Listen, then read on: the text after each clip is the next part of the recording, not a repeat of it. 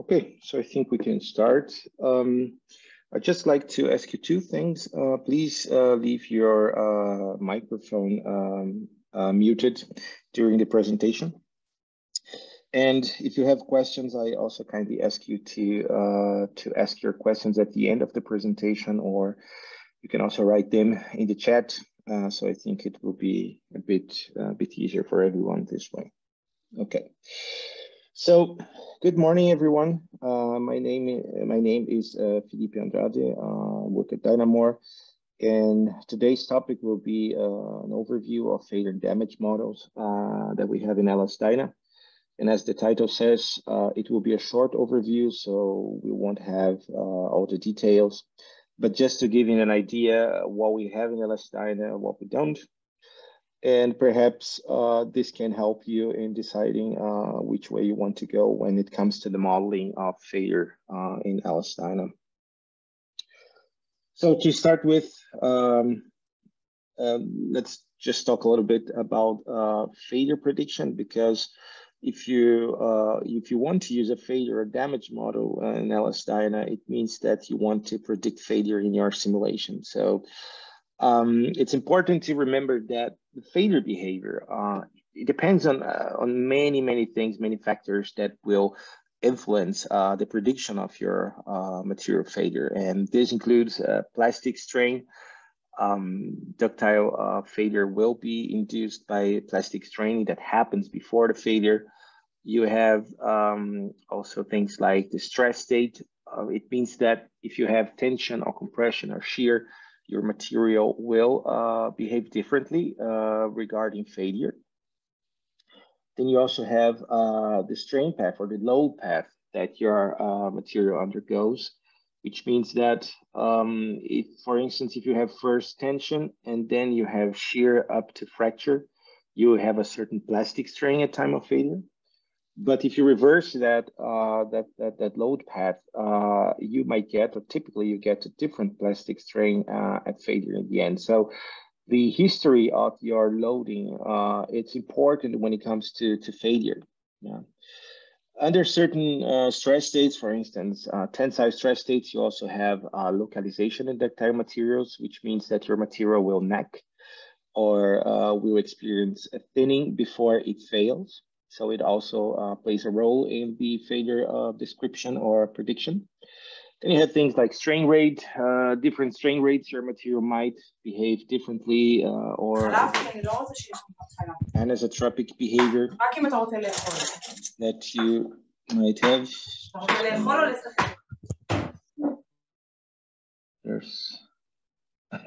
Okay, please mute your microphones. Okay, yes, and also anisotropy may also play a role when it comes to the material failure prediction. Yeah, and the choice of which model you're going to use in the end, it depends on many things, but I think globally thinking about that, it depends a lot on the application that you have, if it's crash, if it's forming operations, if it's something else. And also on the desired accuracy. If you want to be more accurate, you will need more sophisticated, more complex models. If you're okay with less accuracy, you can also use simpler models. Here on the right, I have two examples which are coming from real projects that we had in the past. The top picture here, it's aluminum extrusion, which we characterized and also simulated in LS-DYNA. Here I have like a 3-point bend. Hardware test that we did and the simulation to that. Here's a dual phase steel. It's a profile, actually a symmetrical profile, which is welded to each other. And then you also have here a bending situation where you also had the failure. And in both these cases here, we were working with Gizmo, which is one of the failure and damage models that we have in LS-DYNA, probably one of the most popular one nowadays in LS-DYNA. And as you've seen here, we are always talking here about failure and or damage models. And there's a reason to that. And the reason is that, well, there's one way that you can use to categorize things or classify things when it comes to the modeling strategy. And one way is to call it a failure model. where the failure model, well, it has a failure variable which indicates when the onset of failure will happen. But that it's not really the main characteristic of this kind of a strategy. Basically, a failure model is understood when you have no effect on material stiffness or strength. So you have your plasticity model and everything's working, and on top of that, you have the failure model, which is actually parallelly being calculated, but it's uncoupled from your material behavior itself, from plasticity, so to speak. When it comes to failure models, some of them are very simple, some of them are a little bit more complex, some of them are incremental, others are not incremental. Why is that important? Well, just mentioned before that the loading history, the strain path that you might follow, it plays a role in your material failure prediction, and incremental models tend to be much more accurate in that regard. So it's an important characteristic, actually.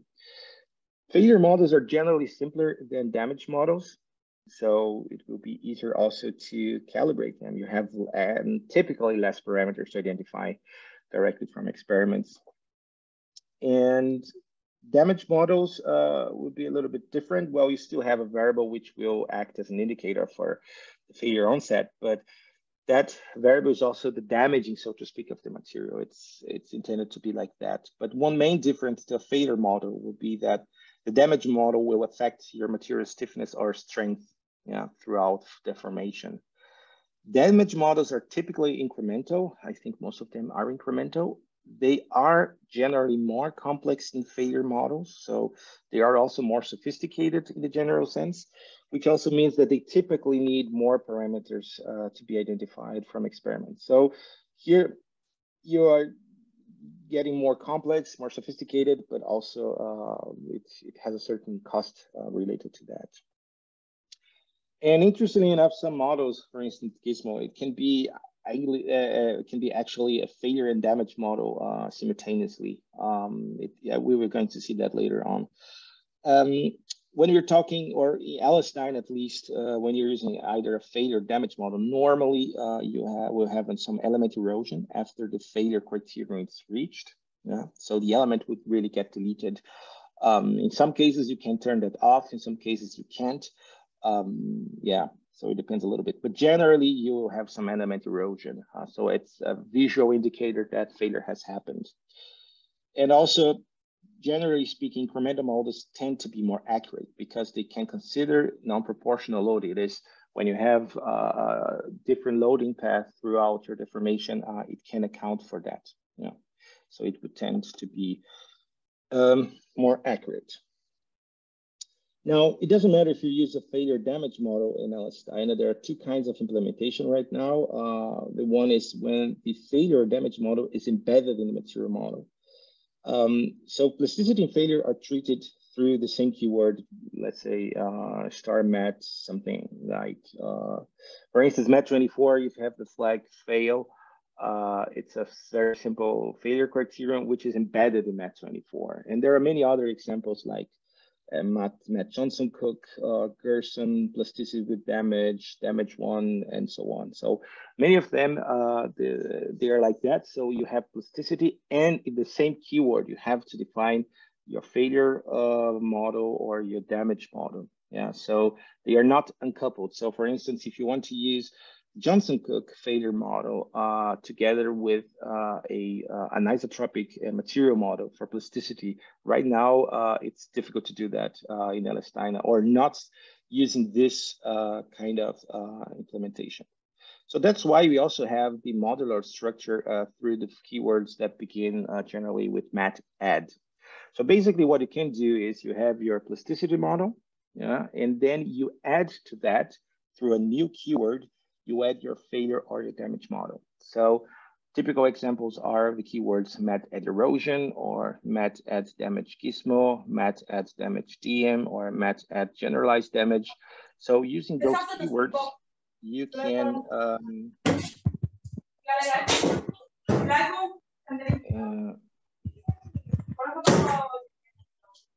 okay, let's start this.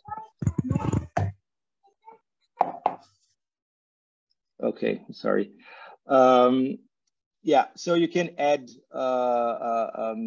your failure or damage model through an additional keyword. Yeah, so that's basically the idea of that. And the link between the plasticity and the failure model or the damage model is done if you use exactly the same material ID. So if it's material ID 10 in your MET24, and then use the same ID for your MET at erosion, for instance. So that's the way of doing this. The advantage of using these strategies is that it gives you much more freedom. So if you want to use a more sophisticated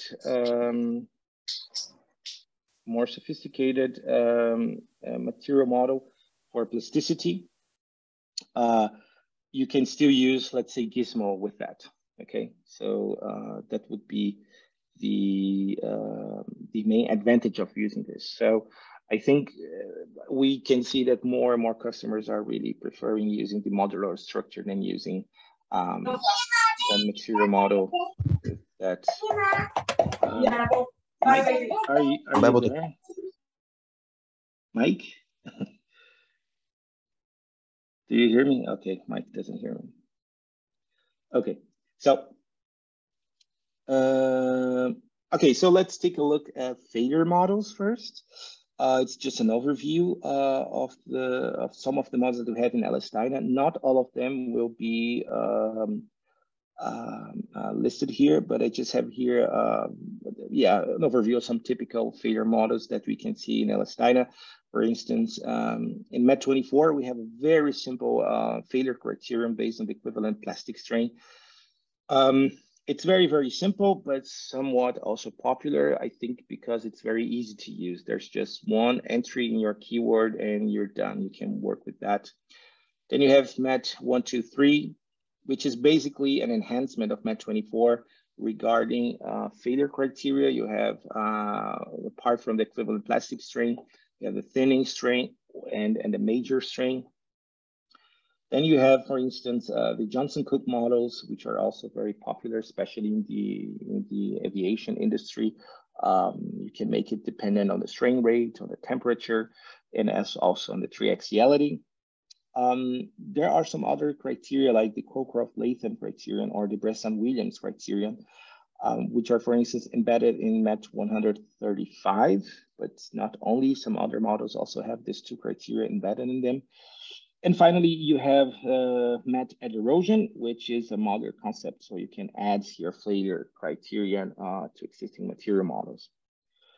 And I think it's always important to mention that some of these criteria here, they can be reproduced by either Gizmo or DM through MET at erosion, for instance, which means that if you want to work with Johnson-Cook, but you want to work with a material model that doesn't have that as a failure model embedded in the material implementation, it's not a problem. You can use Gizmo to reproduce Johnson-Cook as well. So first one here, I have MET24 with the fail flag.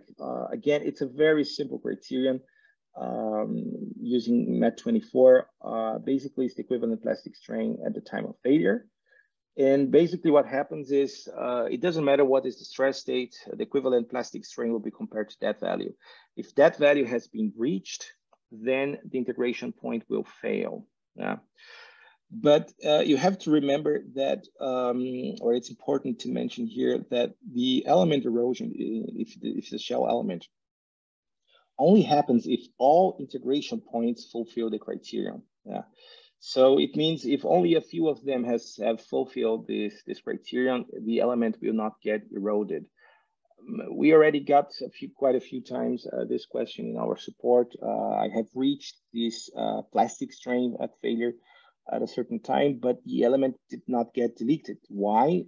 Because sometimes what happens is that you do reach in most of the integration points within the element, you reach that criterion, but some of them do not really reach that value. And for instance, you have a lot of bending or so, you might create a plastic hinge, and that plastic hinge prevents the element to be further deformed. So you never really reach that for all integration points at the same time. And the consequence is that you don't see the element erosion, the element getting deleted. So it's a drawback, let's say here, of this criterion as well. But again, it's a very, very simple criterion. For the general case, I would not recommend using this. It can be used as a workaround for some situations. But in the general case, I would not recommend that criterion. It is not incremental, so it doesn't matter what the history, the loading history was before that value has been reached. When that value has been reached, it will fail, and period. So it also further limitation of this criterion. Then we have in MET123, it's basically a copy of MET24 with some more options regarding the failure. We have here the equivalent plastic strain at failure, the fail flag as just at MET24, but we also have the thinning strain at failure and the major in-plane strain at failure. These two criteria, they a little bit better, let's say, than this one, because this one here does not regard if it's tension, compression, it's always the same.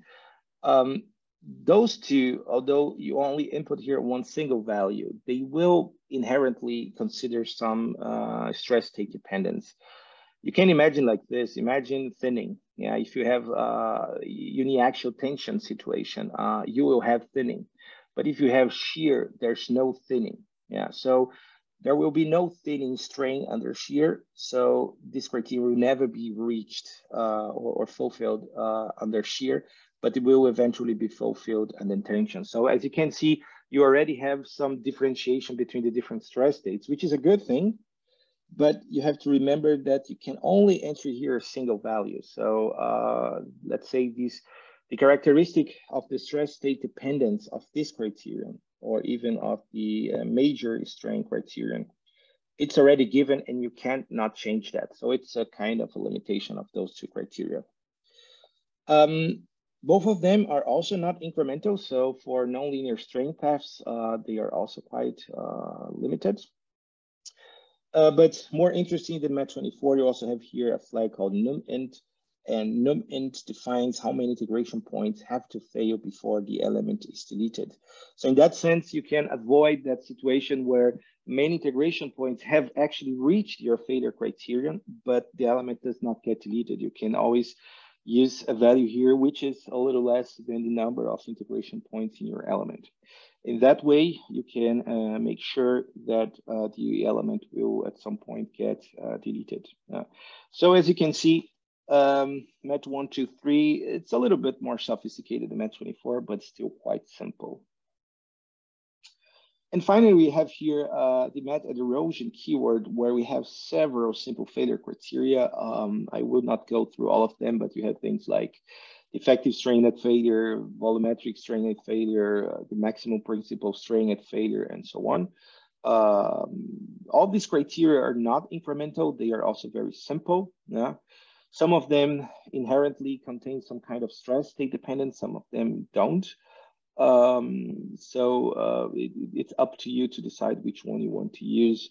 One interesting thing here is that you have this flag called NCS, which means a number of criteria satisfied. Or so basically, if you by default you have one. So if you have here more than one criterion which has been selected, as soon as one of them has been reached, then you have failure. If you set, for instance, here in this example, 2, both these criteria have to be satisfied before the element is deleted, and so on.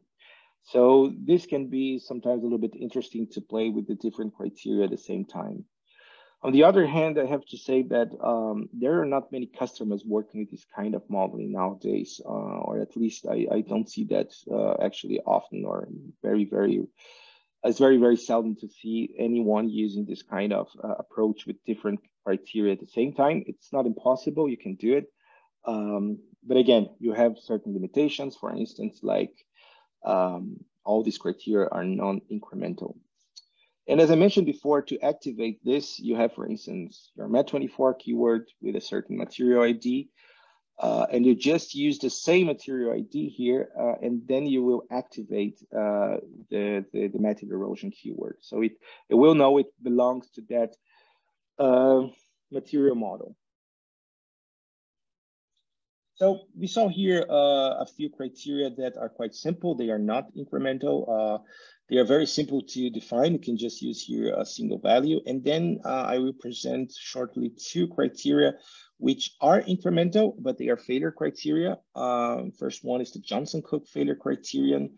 As I said before, it's quite popular in the aviation industry, I believe, because it has strain rate dependence and temperature dependence. It's important for them to have this kind of dependencies. And basically, it's a little bit more sophisticated. You have here a fracture strain, which is a function of the strain rate, the temperature, and the so-called stress triaxiality. And if you never heard from that before, the stress triaxiality just tells you, it's an indicator for the stress state, if it's tension, compression, shear, biaxial tension, and so on. So basically, this criteria gives you some more freedom to define what is the behavior throughout the different stress states. Although it's always monotonic, or basically it always has the same shape. This function will always have the same shape. It's an exponential function. So this is somewhat also a certain limitation of the Johnson-Cook model. But a further thing in the Johnson-Cook model is that you have a variable, which is typically called damage, it's a failure variable, and it's accumulated throughout the formation history in a very simple manner. For every increment of plastic strain, there will be an increment of this damage variable, and failure or fracture will occur when damage is equal to 1. Yeah. So this curve here that I plotted is basically just it's the reference that we have for constant triaxialities, for constant stress states. If the stress state is a different one, it's nonlinear, then basically the damage accumulation here will be active, and it will only fail if it reaches the value 1. So it's more sophisticated than the previous criteria that I showed you before. You can use this model either through MET 15 or 107, but this can also be fully reproduced by Kiesmore-Diem through method erosion, or even in MET 224, which is called MET tabulated Johnson-Cook. You can actually reproduce Johnson-Cook if you input the correct curve there. So there's some freedom in that regard. So the Johnson-Cook model is a little bit more sophisticated than the other ones. And finally, I have one criterion here, which is kind of getting more popular over the last years. It's the Cockcroft-Latham failure criterion, actually a quite old idea from 1968. And basically what these authors proposed was that you make an integral of the maximum of the first principal stress and 0. So you're only considering principal stresses which are positive. Yeah? And you do that through ultraplastic deformation. And that integral is a value called W. And if that W reaches a certain critical value, WC, then it will fail. Yeah. It's an interesting criterion because it inherently also includes the dependence of the stress state through the usage here of the maximum or the first principal stress. It also has an interesting feature that it does everything throughout or using the increments of plastic strain. So it is incremental. It is an incremental criterion, and this gives you some more, it's more realistic, so to speak. It's more sophisticated, it's more realistic. And interestingly enough, it only requires one value, which is this critical value of W. Because here you have a stress in your equation, this value here is actually, it has a unit. It will be pascals or megapascals or so on. So if you change the units of your model, you have to change that as well. It doesn't happen to many of the other criteria which are strain-based. Then you don't have to change the unit, but here you do have to change the unit. The unit here is a stress unit. This criterion, in the meantime, is available in more than one material model in LS-DYNA. I have here one of the examples. It's MET 135. It's actually an anisotropic material model, which can also be so. You can also set up your input so that you have a purely isotropic model and still use that criterion. But again, it's just one of the examples where you can use it right now in LS-DYNA. Yeah, and again, I have it here also because it seems that it's gaining more popularity, I believe, because of this easiness of use. And actually, it's not that bad if you think about that, or if you are some investigations have shown that this criterion, it's not really that bad. It can make some interesting predictions. All right, so these were just was just an overview of some of the failure models that we have, or typical failure models in LS-DYNA. Then I have here also a short overview about damage models that we have in LS-DYNA. I have here an overview of them. If you read the theory or the literature regarding damage models, there's a lot of papers out there, a lot of publications, but I think, at least in my experience, there are two families of models which are quite popular in the literature, which are the models based on the matrix model. It's a damage model where you have really the evolution of the damage, which also affects the material stiffness. It affects the elastic response, and so if it's more and more damage, then the material degrades, something that you have there. So if you want to work with a Lemaitre model, there are quite a few options in LS-DYNA. They are called Mat Damage 1, 2, and 3. So they are basically Lemaitre-based damage models that you can have in LS-DYNA. Another family of damage models, which are also quite popular, are the Gerson-based models. Gerson made his model, I think, in the 70s, 1977. It considered that the material has some porosities inside, and there's a volume of those porosities. So he based all his theory on that. This model has been extended many times in the literature. Many people made some enhancements, and some of those extensions and enhancements, they are also available in LS-DYNA through some of our material models. They generally start with Matt Gerson. Yeah, so we have here Matt Gerson JC, or Matt Gerson RC DC. Some of those extensions are also present there. And then we have some modular damage and failure models in LS-DYNA, which are also quite popular. For instance, Gizmo. Gizmo was developed 15 years ago, more or less. And originally it was only available through method erosion. There was a flag called IDAM. We still have that flag. And if you set this to 1, then you have Gizmo activated in your model. And just like the other simple failure criteria, just use the same material ID here, and you have Gizmo activated for your underlying plasticity model. The same thing happens with DM. I think it's a little bit older than Gizmo, the formulation. Use the same flag, but now use a negative value to activate it. It's also used by some customers, this damage model, yeah, so it depends a little bit on your modeling philosophy, how you want to do that, if you want to use Gizmo or TM. One important information is that from LS-DYNA release 11, you also have these two possibilities for the input when regarding Gizmo and TM, and now you can also use the keyword mat add damage Gizmo or mat add damage DM. The old keywords, they still exist. They will ever exist. Okay, so this year it's just the input is more comfortable for the user. So it's easier to input your things using these two keywords. That's one point. And the second point is newer features will actually only be added using these keywords. So right now we get some requests every now and then for some enhancement of Gizmo or some extension of Gizmo. And most of those enhancements and new options, they are now only present in this keyword here Yeah, so some of the newest features will only be available in newer versions of LS-DYNA and only through this keyword. So if you already have a bunch of Gizmo material cards from the past, you don't have to convert them to this input. But if you make a new one and you're using LS-DYNA release 11 or newer, then I would recommend to switch to that one when you make a new material card.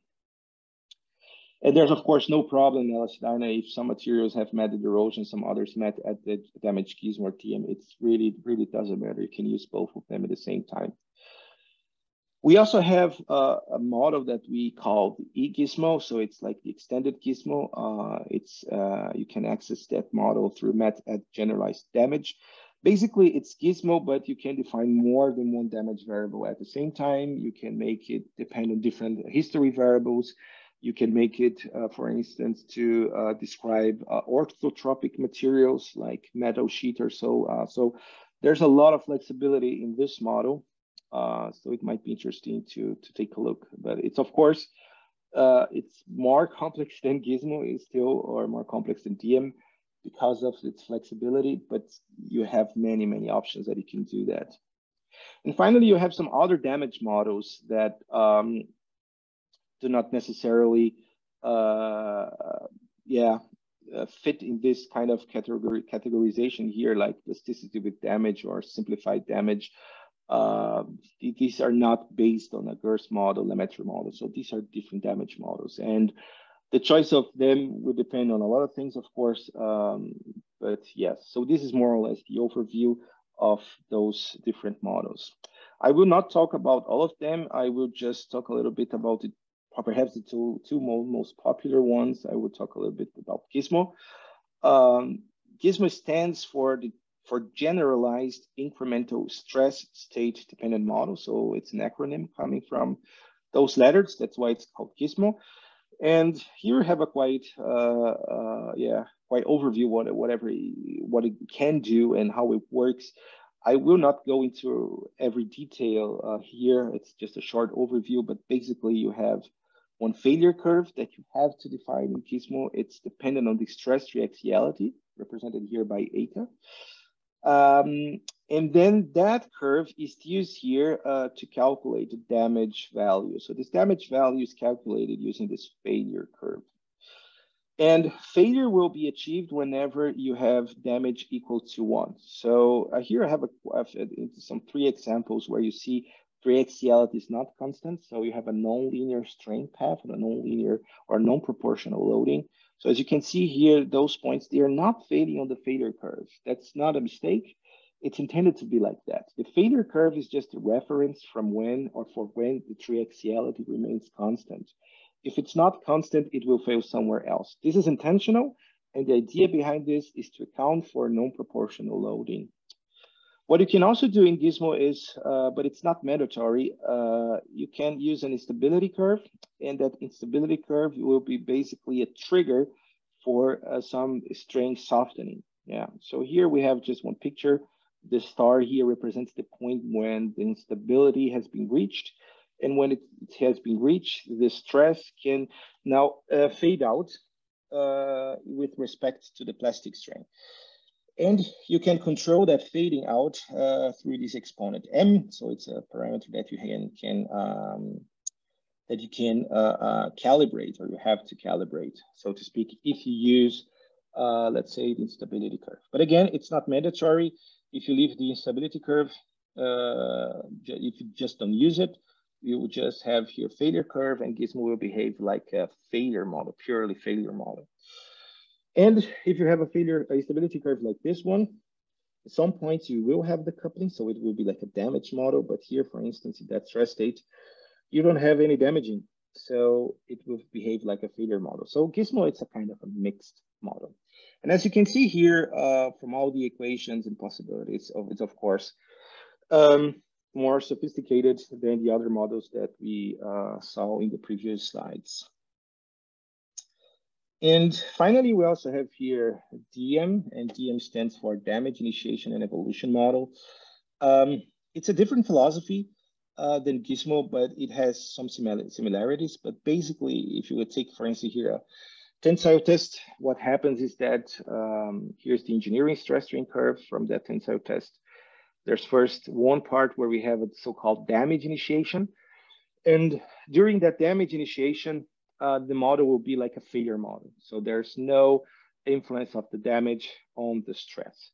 And when the critical value of the damage initiation variable has been reached, when it reaches 1, then we start the second phase of your model, which is the damage evolution. And the damage evolution will affect your stresses so that you have some softening. And the failure will happen when that damage evolution variable, D, reaches the value 1.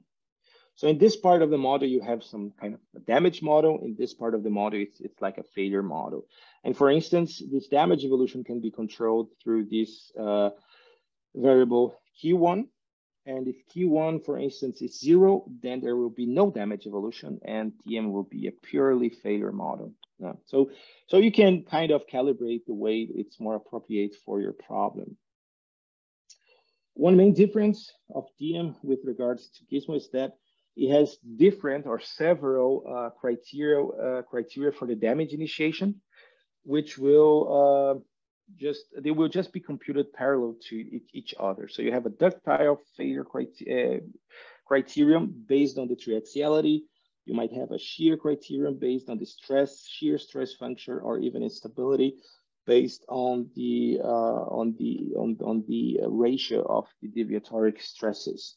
You don't have to use all of them, but you can. And I think the basic or the original idea of the model was to use all of them at the same time, so they represent different failure mechanisms. So you have the choice, actually. You have this flexibility in LS-DYNA. You can use either just one or all of them or two. It just depends on how you interpret the model and how you want to calibrate it. So it's a different philosophy to Gizmo, but as you can see here, it also has some complexity and a lot of flexibility as well when it comes to the failure model. Yeah, and finally, just to give you an idea what model to choose and how to do it, I have here just one example of a dual phase tilt. This is a real material that we tested. And basically here, I'm comparing 4 models. I chose them because they are all different. I have these equivalent plastic strain from MET24, a very simple failure criterion. I have the Cockcroft-Layton criterion, which is a more sophisticated failure model. I have the Gerson-based model, which is its damage model itself, yeah, but with sometimes certain limitations. And I also have Gizmo, which is at the same time a failure and damage model. And as I said before, you have a lot of flexibility with Gizmo. You can define a failure curve, and the failure curve is it's really a load curve. You can use just define curve in LS-DYNA and set up the curve the way you need it to be set up, to be calibrated. So here, what I did was basically, it's not difficult to calibrate all of these models to reach here, let's say, failure at the same point in a tensile test. So all of them here are equally good or equally bad when it comes to the tensile test. It gets interesting when you use that calibration to the other stress states. And as you can see here, for instance, in the shear case, the equivalent strain is, it's not really able to describe the point of failure here. In the shear test, neither the Cockcroft-Layton model, it's also underestimating the failure. With Gizmo, because of the complexity and the freedom that we have with the parameters, you can actually calibrate your model to fail correctly under shear. The same thing here happens also with the Gerson-based model. If you look at the notched test, well, the plastic strain and the Cockcroft-Layton are overestimating a little bit that test. So as you can see here, there's no clear tendency that the equivalent plastic strain criteria will always underestimate or always overestimate. It doesn't work like that, yeah? And those mismatches are coming simply from the fact that this failure criterion is actually too simple if compared to the real materials that we have. And finally, we have here one equibiaxial test where we can here, because we have the flexibility of the load curve, we can match that model again with Gizmo and with the other models. we have a mismatch, and for instance, the equivalent plastic strain model, you cannot do anything about that. You have to live with the mistake or with that mismatch because you only have one parameter that you can calibrate. The same thing also happens with the Cockcroft-Latham criterion. You just have one parameter that you can calibrate. So if you have a mismatch here, but a match there, there's basically nothing you can do. You can try to match this one here, but most probably you won't match that one. The Gerson-based model is a little bit more flexible, but not flexible enough in this case. I really tried to get the best calibration possible, but I simply could not get a solution where I could also describe the failure in the equibiaxial test correctly. So in essence, as you can see here, Gizmo would be, for instance, in this case, a more complex model. It requires more testing, but it's able to really match the failure behavior under different stress states. If you use a simpler model like the equivalent strain criterion, as you can see here, you cannot match all of them. But then it's a question again of what is your desired accuracy. If you want good accuracy, then you need to go for a more complex model like Gizmo. If you're okay with less accuracy, and let's say that those mismatches in the equivalent plastic strain, they are more or less okay for you, or you can accept them, then you can say, okay, I will use less tests, less effort, a simpler model, and I will work with that. But bearing in mind that I do have this kind of mismatch or this kind of problem using those simpler models. So again, it's always a question. It's up to you to decide which model you want to use and you want to calibrate. So this was just a general overview of our damage and failure models here. I'm basically done, I think, with the most content here. If you want more information, again, it was just a short presentation of this. You can come to a class from DYNAmore. We have some of them. Just take a look at our website. You can always come to one of our conferences. The next one will be in Bamberg here in Germany in October. And you can always look for papers from other conferences through dynalook.com. You have a lot of information there regarding the subject of failure. Many people have already published papers in our conferences regarding this topic. And finally, if you say you want to get a material card, you don't want to do it yourself, you can always contact us. We have our Material Competence Center. These are the pictures of our colleagues working there, making experiments. We have tensile test machine, we have DAC equipment, we have a pendulum machine, and so on. So basically, if you want to get a material card from us, then you just send us the material. We will also cut the specimens for you. We'll make the testing, and we'll generate the material card for you. So there's also this possibility as well. Many customers are using this possibility, working with us, sending the material and getting the ready material card in the end of that process. Okay, I would like to thank you for your attention. And if you have questions now, I will be glad to try to answer them. Thank you very much.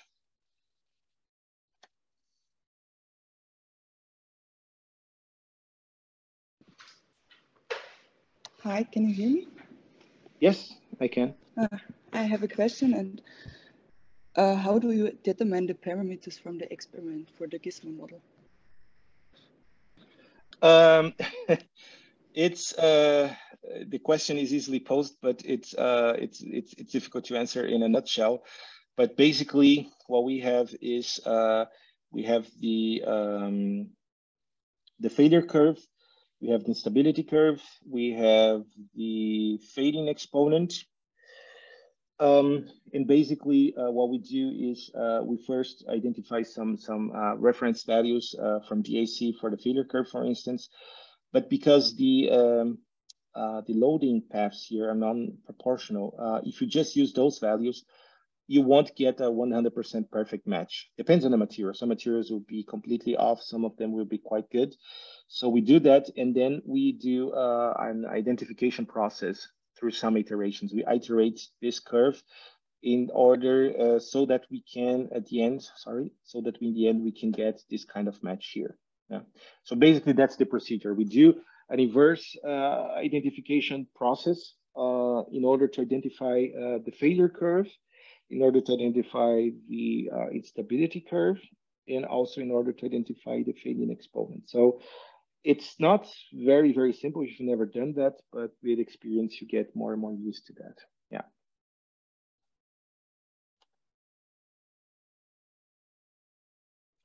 So I think here there's one more question. I'm not sure if you were the person who just asked the question. Ankit Malik.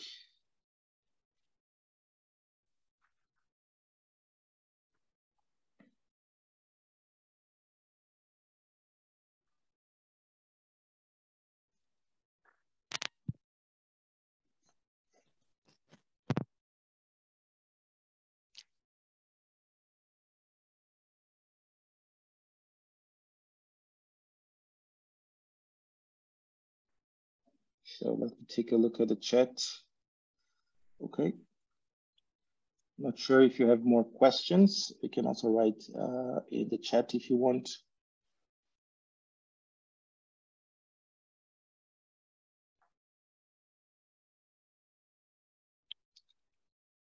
What is the difference between failure model and damage model? The main difference is that the damage model will do something like you have here. So here is you have the true stress over the plastic strain, and a failure model, if you just take a look at the stress, the stress will keep increasing, and it will not decrease, and then will fail abruptly. Yeah. So there's no dissipation on the failing element. So that would be a failure model in that sense. Yeah. So the plasticity is just coming as it is with no softening typically. And the damage model, you use the damage variable that you have in order to reduce the stress so that you induce some softening, like in this case. So the stress will be decreasing until it fails. Generally, one of the benefits of this damage modeling is that you get a more ductile response in your model. Generally it's a little bit cleaner. Yeah, when you see the simulation, especially in ductile materials. Ductile materials, what we observe in real experiments with of components or so, is that typically there are just a few critical spots where the failure takes place, and then the damage model can be helpful. So whenever one spot gets critical, it really gets critical, and the other ones start to unload, so to speak. So damage models tend to have a more realistic response.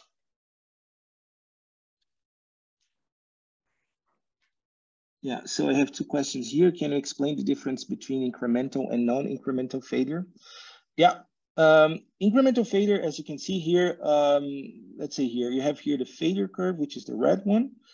If your model is incremental, it means that for every increment of plastic strain, it will increase a little bit the damage. Yeah, and if you have a perfect constantly stress state, the triaxiality, it will fail exactly on the failure curve. It doesn't matter which triaxiality you take, it will fail exactly there. Okay, but if it's not constant, then if something like this happens, it will fail somewhere else in the curve. This sounds perhaps a little bit odd at first, but experiments actually they show evidence of exactly this behavior in reality. So what is the problem? What would happen with a non-incremental model? The non-incremental model you have here, for instance, the failure curve. It doesn't matter for a failure model. Let me just change here the color. For the failure model, for the non-incremental model, it doesn't matter if you have a constant triaxiality or if you have a nonlinear strain path. It will always fail whenever the curve is reached. Yeah, and this just does not correspond to what we see in experiments. Okay, so you can imagine, for instance, under compression, the damage or the failure accumulation is very low. So sometimes you have this, for instance, in crash boxes, in crash simulations, you have a lot of plastic strain, but the failure itself is actually not really accumulated. And then you change the loading type and you go to that point here. So you have a tensile behavior. If it's a non-incremental model, it will fail as soon as you reach the curve and it will fail abruptly. If it's an incremental model, up to that point, you have very little damage. So when it gets here, it keeps increasing until it fails at a certain point. And this kind of behavior is more realistic. So I would say that that incremental models are more realistic in the general case. Can you please explain how the damage models affect strength and stiffness where a failure model doesn't? I think I kind of explained that before. Basically, the failure model will have no interactions whatsoever with the stresses. So it will just be based on the strain. And whenever the criterion is met, it will fail abruptly, like this curve here that I drew before. It just fails like that. So there's no dissipation of the stress, so to speak.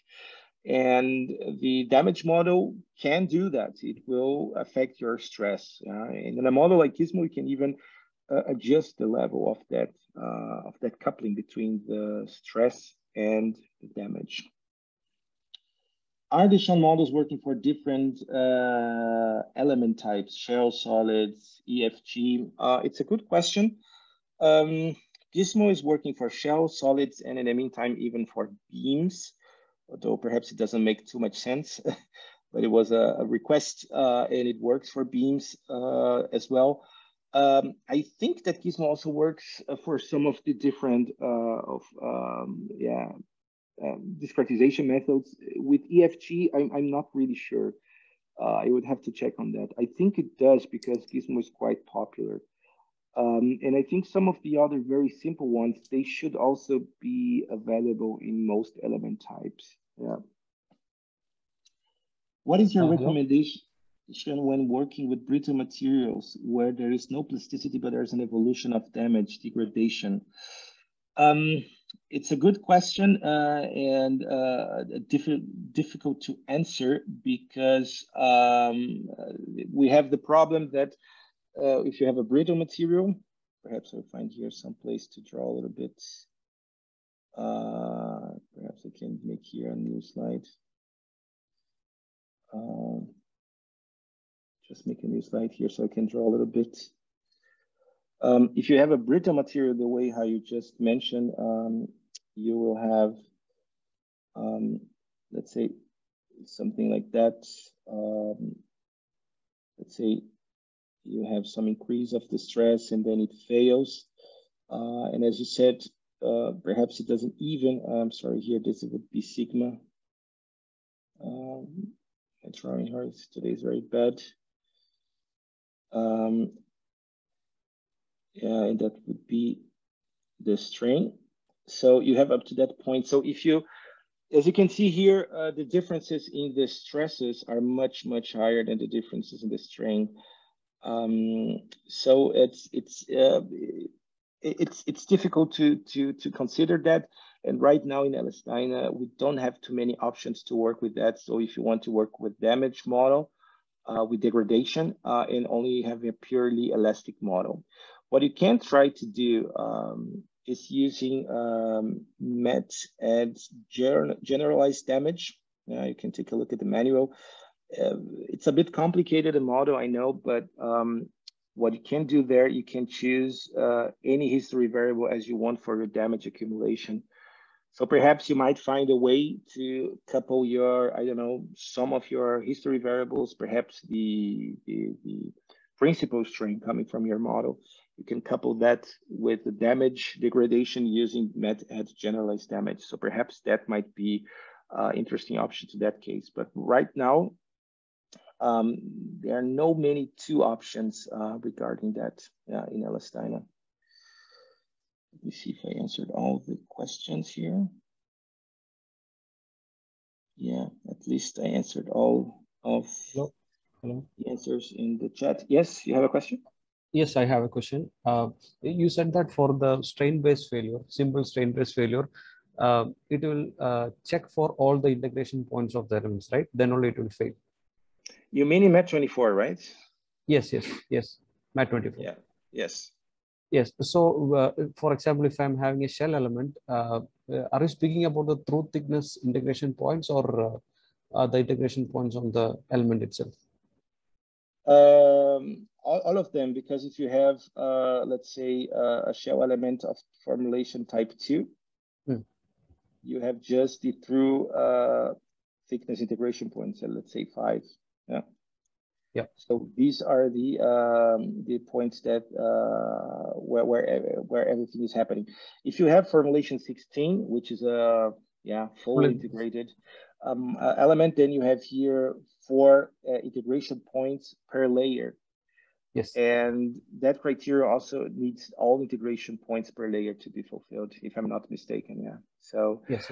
Again, my big recommendation is that if you want to use a very simple criterion, then I wouldn't go necessarily for this. Then I would suggest to add to use method erosion with effective strain and failure. You can also use the plastic part of this, and then here you have this this flag called numfib, and then you can say, okay, I want just a certain number of integration points to fail, or even a percentage of integration points. So let's say 80% of the points have failed, then the element is deleted. So I think this would be a more interesting way of doing this than using the fail flag.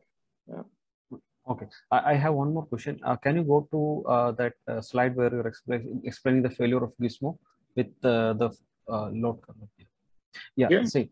So yeah, yes, exactly. So here you said that if I have a constant failure criterion, then it fails exactly at the failure curve, right? Exactly.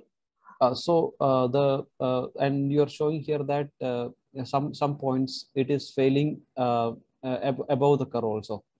It is not really reaching there. So does it means that from triaxiality I am getting the state of stress, and from that I am each steps I am incrementing the plastic strain to failure, and once it reaches this point it will fail. Is it like that? Just to keep my understanding correct, whether to check it. I'm not sure if I understood completely, but basically what we're doing is here, it's this equation here. Damage. Here I have the dot, but you can imagine LS-DYNA is like delta D equal to, so it would take the current triaxiality, the current plastic, the current increment of the plastic strain, and we just evaluate that question, and you have a delta D, and that delta D is summed up to the current damage. So it will always be something like damage plus delta D. And when you do it like this, and you enforce that failure only takes place when this value is 1, then you have this behavior. If it's nonlinear, it will fail somewhere else, either above or below the curve. It depends on the curve, it depends on the strain path. But if you keep the triaxiality perfectly constant, it will fail perfectly on the failure curve. Understood. Yeah. Got it. So you're saying that if I'm having an incremental method to evaluate the damage, it need not be in a straight line. It can be nonlinear and it will fail in and above the curve, right? Yeah, exactly. Yeah. Actually, in reality, all those tests, they are always nonlinear in some way. The tensile test is quite nonlinear after necking point. Even our shear test is not perfectly linear. I think the most linear one is probably the equibiaxial test. It's quite linear, but it's not perfectly linear as well. So the reality is that non-proportional loading is a reality. It's always happening. It's very difficult to have experiments with linear strain paths. Thank you.